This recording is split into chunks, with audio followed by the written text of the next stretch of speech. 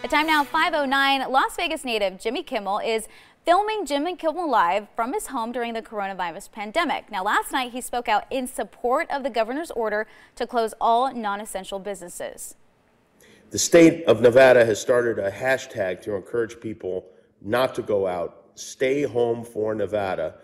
But don't just stay home for Nevada. Stay home for yourselves and for everyone.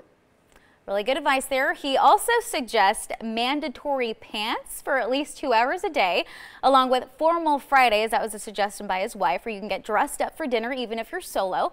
He also says don't post your child's schedule so parents who are just giving their kids an iPad don't feel bad.